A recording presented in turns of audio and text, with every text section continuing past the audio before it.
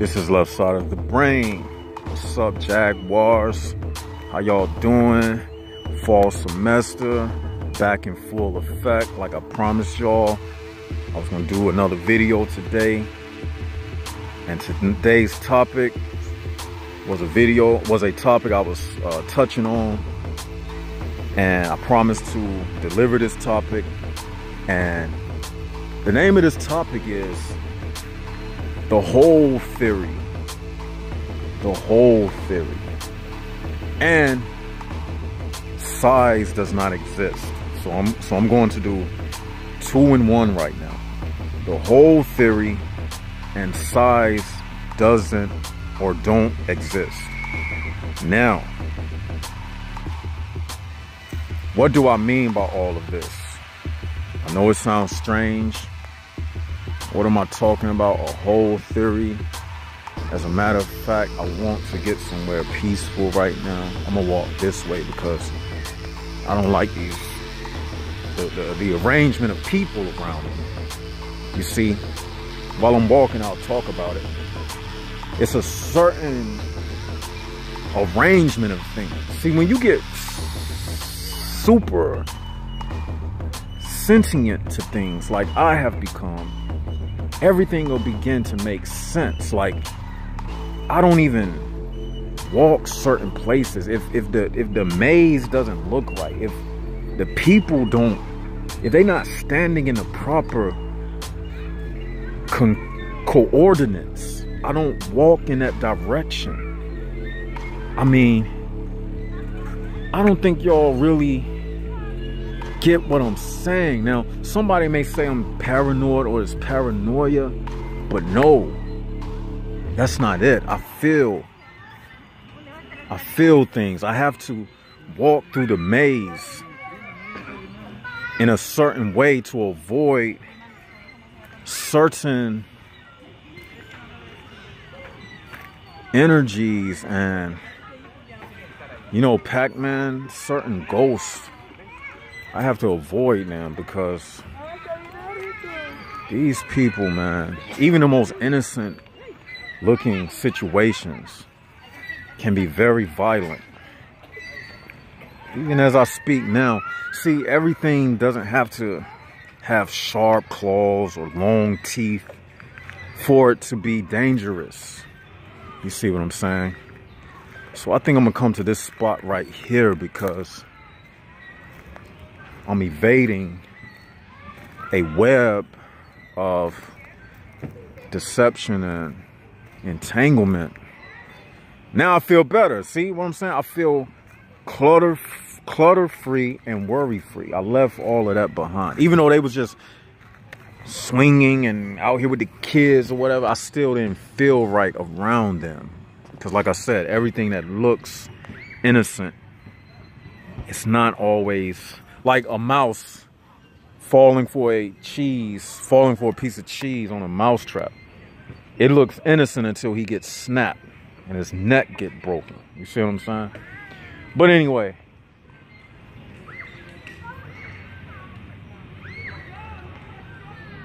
let's get into it. Now, the whole theory, and it's about to rain too. I felt the rain drop, but it's all good. The whole theory is this, and size does not exist. This is fall semester. Now, let's talk about molecules and atoms for you to understand what I'm saying. Now, imagine your eyes are a microscope. You with me? Imagine your eyes are a microscope. Let me pick up something to make this, to give you a better, okay, this rock, for instance. You see this rock? This rock, better yet, a donut. Let's say a donut.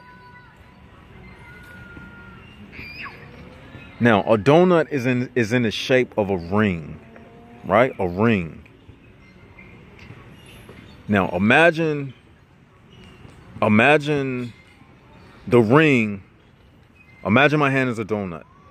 Imagine this is a ring, the donut ring. The center hole, you see the light, the sun. You see the sun in the middle. So all of this, all of that inside of the hole, that's empty. That's not a hole, that's empty. Even though we call it a donut hole, the donut itself would be the dough. The dough doesn't have a hole in it. But then again, it does. Even the donut ring is full of holes. And did I just contradict myself in that statement? Yes, I did. What did we say on this channel before? These words that we use are in a loop. They are looped and they are made to collide with each other. So you will use words trying to explain something and you will find yourself making a contradiction because these words that we use were not given to us to give us the absolute truth. Okay, so they will always collide into themselves. But for a lack of a better way to convey what I'm saying, we'll just have to use the words that we have. So this is the donut. This is the donut. My hand, you see this brown hand? This is the donut ring. Imagine my hand is donut, the dough. The center, we say, is a donut hole. But that's not a hole. That's space. That's space within the ring. Or basically, you can look through the space, 360 degrees of space, that's created by the donut ring, which creates a peephole. So you see that peephole you're looking through? That's not a hole, that's space. The donut ring, it also contains space. My hand is full of pores. See these pores on my hand? Pores are holes. Okay? Pores are holes. Now, the more you zero in on the donut ring, it will be, you will see more and more and more tiny holes. You can count the holes. This is going to be hard to explain. You got to just try your best. You can count the holes, right? But the more you zero in, you will find out that, okay, let me give you an example of what I'm saying. Okay, you ever play with those wonder bubbles and you blow the bubble and the bubble connects to another bubble and there'll be two bubbles floating around? That's what I'm saying. Like when you zero in on the donut ring itself, you will see that there are holes within the donut ring. So what you was calling a hole before you zeroed in on the donut ring was not even a hole in the donut ring. That was just the 360 space circumference around the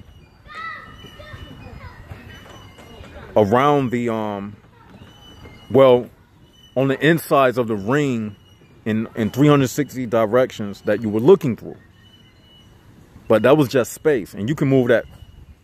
The space didn't move. See? The donut ring, that's not the donut hole. That's just the space. Look, if I move it right there, it changes, you see? But it's still the donut ring. So, as you zero in on the donut ring, you will see, if you had a microscope, it would be more holes. You'll see holes like pores in my skin. The donut ring has pores. When you break the donut open and you look at the dough, you'll see, like when you slice through bread and you see the air bubble pockets. Okay, if you did that with the donut ring, you'll see the air bubble pockets. The more you zero in on the air pockets, you'll see that there is a hole that you can see under the microscope that you can't see with the naked eye. And the more powerful the microscope is, the more holes you will be able to see. And then that keeps going and going and going to the smallest percentage that it can go, which would be an atom. Okay? And even that atom has holes. You see what I'm saying? But they are so tiny that you have to almost theorize about it, because a lot of things in physics is theoretical. But the point is this: the whole is divided by a tiny barrier, just like the bubble. When the bubble connects, the wonder bubble, the water has a surface tension to it. You can look this up in physics. Water has a certain elasticity to it, or what they call surface tension. So when the two bubbles connect, they are connected by that sticky surface tension. But there are holes even where the bubbles touch. Even though they are connecting, there are still holes. And they are held together by the fact that one hole is sticking on a smaller hole. It's only held together because if two holes of the bubble came and met each other, the bubble would pop. So they are stuck together by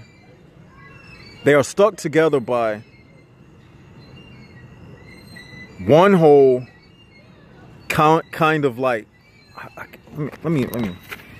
Okay, it's like this.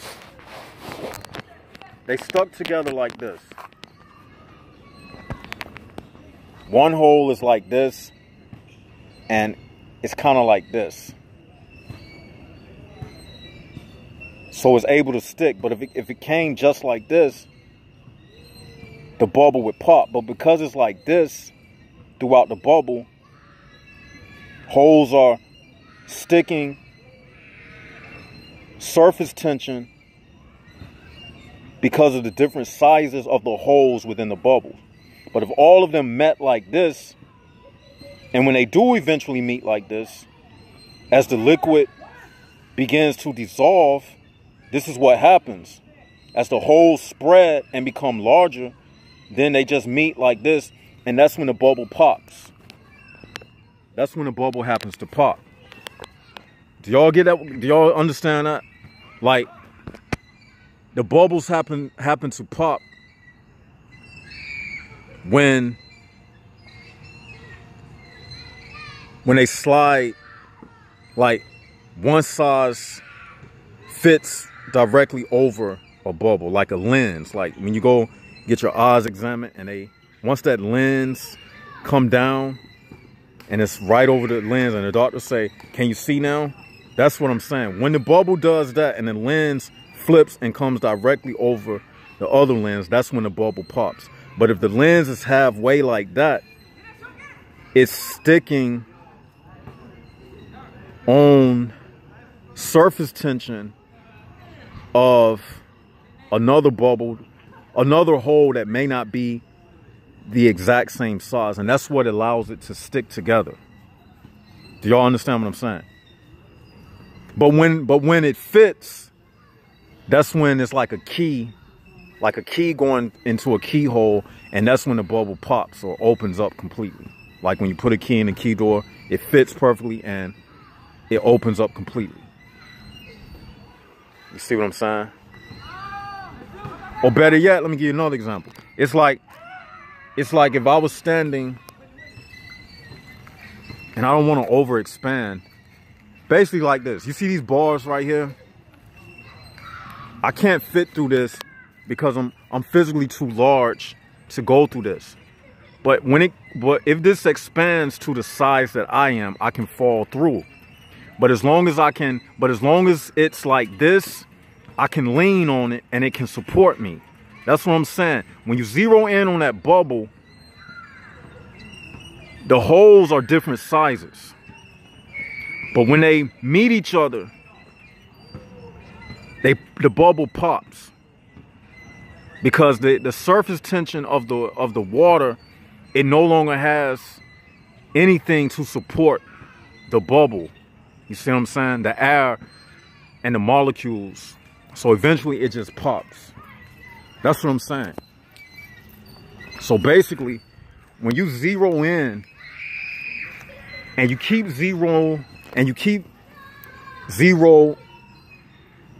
inning, when you keep zero inning on the bubbles and the holes, you'll find out that in between each bubble there are more holes, and the wall between every room, which separates the hole, which gives you a definition or a defining shape of the hole.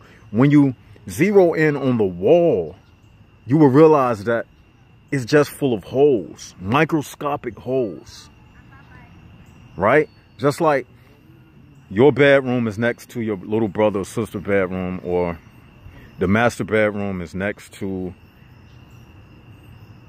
the family room or whatever. It's only separated by a wall, right? So what I'm saying is that wall itself is full of holes. You see what I'm saying? There's no such thing as a hole being completely covered up.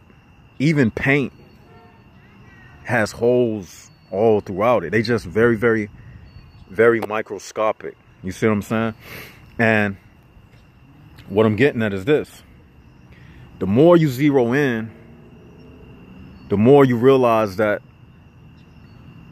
the connection or the wall is not really there. Because the whole thing is a whole. That's what I'm saying to you. The whole thing is a whole. So therefore, what you're seeing is just vibrating holes that's moving around. But the walls between each hole has holes in it itself. And it just keeps going on till it reaches an infinity amount of holes. It's never a point in a wall where there are not holes. So down to they don't even have a ruler that can measure it, how tiny the holes are. But as you keep zeroing in and zeroing in and zeroing in, what happens is you see things for what it really is. And you will see that there is no hole. There are no numerous holes. It's just one big hole with no edges to it. So holes don't exist. Like, it's infinite. That's why they say, like, the universe doesn't have no edges to it. It don't have no, it's not in a box. It's infinite because it doesn't have a hole. It's not a hole. It doesn't have a wall. It doesn't have a ceiling. It doesn't have a top. It doesn't have a bottom. Like, the reason why you think you're looking at a solid object is because we see things slowed down. We see things slowed down. You see what I'm saying? Things are really moving faster than what our eyes can pick up. So in order for us to see things, it's actually slowed down. I might not be making sense to some of you. You might not understand. That's why I'm saying to listen. You might have to listen to this twice. Like, for instance, let me explain to you. Like everything we see is in the past.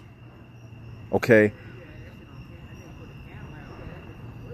It's like your brain sees things upside down and it projects it right side up. But there is a billionth of a nanosecond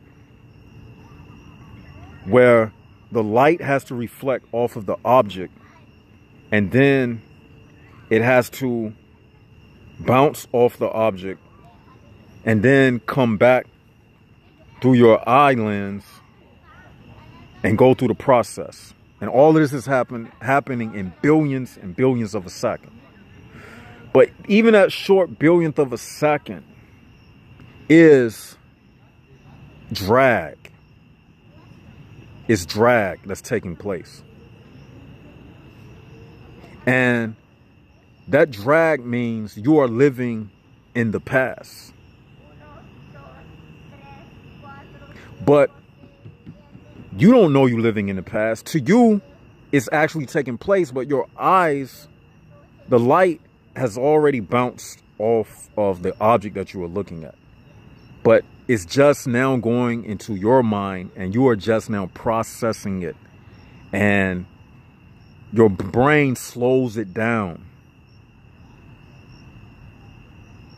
When it's processed, it's slowed down. Your brain slows it down in the processing, because things move at what? The speed of light. When it's captured by your brain, it's slowed down. The velocity of the light is slowed down. So your brain catches it, it's upside down, and then it projects it right side up, but it slows it down. So that's why you think that you are looking at the object that's in front of you, because it's slowed down. It's frozen in time.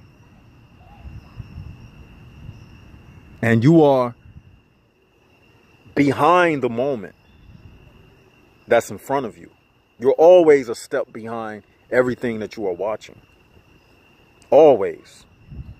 So you are always, for all intents and purposes, you are always in the past. Okay? But to you, if you never thought about it like that, you think you're living in the now. You are living in the now in the sense of, while all this is taking place, you're still in the now. But you are catching the moment that you are looking at, and you are a billionth of a second behind everything that you are watching. Okay? And the only time you are in the now is when your eyes are closed. As soon as you open your eyes up, you behind. You behind what's going on. Because it takes a moment of time for that light to reflect and bounce back to you. And who's to say how much time that moment is? That moment could very well be billions of years. Because you got to look at it like this. To God, like it's even in the Bible like this. To God, a second to God is like a year.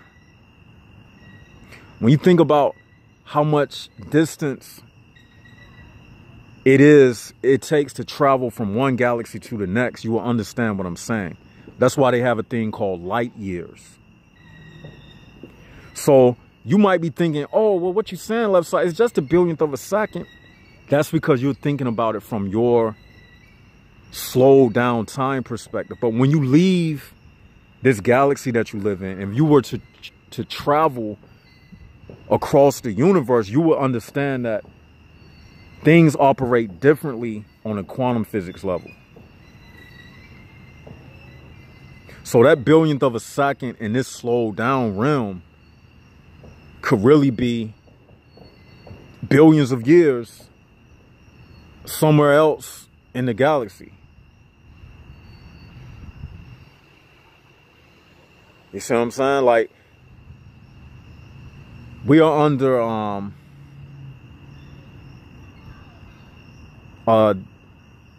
it's like this. They say when you space travel, right?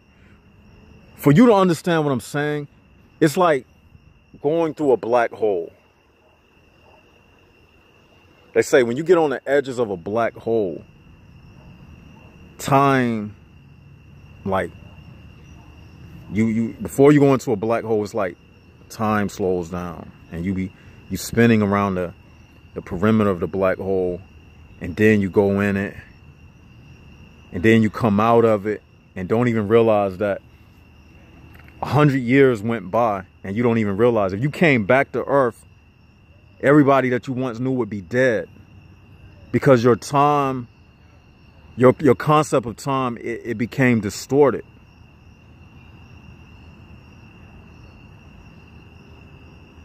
See, right here on Earth, time, it means something else in contrast to if you was on another planet. If you was in another planet or something. Okay, because the way we measure time is different, what I'm saying. So, to put it all in a nutshell, what we call a billionth of a second, in comparison to eternity, that billionth of a second is a billion years. So essentially, but in your life, we measure time by change. Like, how long does it take for ice to melt? So if I put this ice under a candle flame and I put on a timer, a clock, how we measure time is by change. Change within a given span of time. So how long does it take for a cube of ice to melt? And we'll measure the change, the ice melting. So that's how we define time, okay? But you take away the factors of determining the amount of change, and let's just put yourself in infinite darkness, where time doesn't really exist, okay? But let's just say, for all intents and purposes, you just put a clock on the wall and it's just spinning, turning, and your only thing you hearing is a tick tock.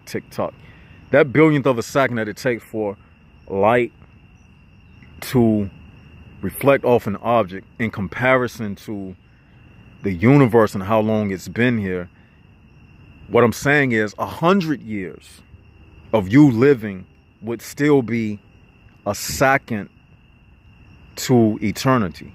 Maybe not even a second, a fraction of a second. It gets to the point, since it has been here since eternity, the time that you have spent on this earth, it don't even equal up to nothing, because nothing can compare, no time can compare to eternity, which cannot be affected by change. Okay? Darkness, like we say, nothing can mess up the state of darkness. Darkness in the universe is unchangeable. It's immutable. It is not, it's the only thing that you can't create an artificial darkness. You can't create an artificial darkness. So time has no effect on it. You see what I'm saying? So the time you spend on this earth is really nothing, because you can't compare it to eternity. You get what I'm saying? Okay, I thought I was the only person out here. There's still some people here, so I'm good.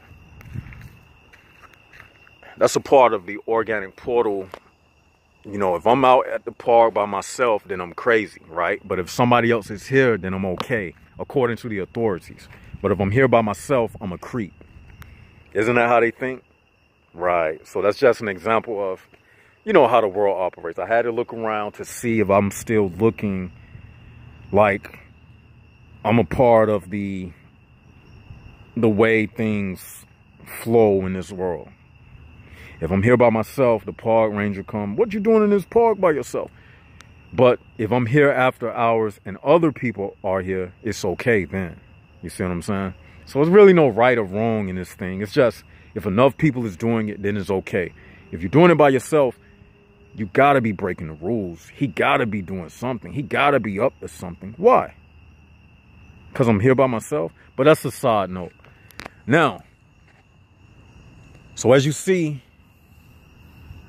since our little time spent cannot affect, or it has no comparison to eternity. The video is about to cut short. I'm gonna stop it right here, and I'm gonna go into part 2 because the video is about to stop anyway. I'm running out of time, far space. I'm about to do part 2 now. This is left side of the brain.